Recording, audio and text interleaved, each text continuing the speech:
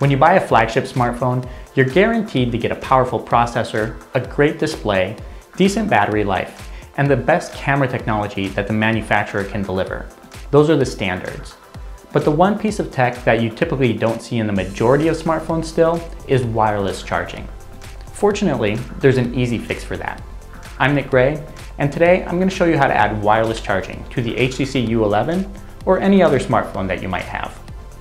Samsung has been including wireless charging in its flagship devices like the Galaxy S8 for the past few years now. Just drop the phone on a compatible wireless charger and the phone's battery starts charging without even having to fiddle with the USB charging cable, which is typically on the floor behind your desk somewhere.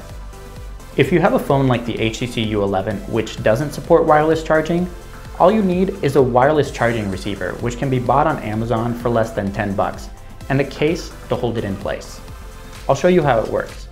The receiver plugs into the phone's USB power port. In this case, I have one with a USB-C connection, but they also make them with micro USB or lightning port connections if you have an older Android device or an iPhone. Once it's plugged in, wrap it around the back and then secure it in place with your favorite smartphone case. After that, just drop the phone on a wireless charger and it'll start charging.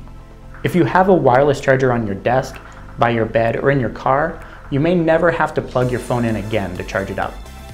The wireless charging receiver I used in this video was purchased from Amazon for $8.50. I've included a link to it and a few other options in the video description below. You'll also find a few links to my favorite Qi wireless chargers if you don't have one already. If you have any questions about adding wireless charging to your smartphone, drop them in the comments below and I'll do my best to try to answer them. If you're new to the channel, I hope you check out some of my other videos, and you can always subscribe as well if you want to get a notification as soon as they're online.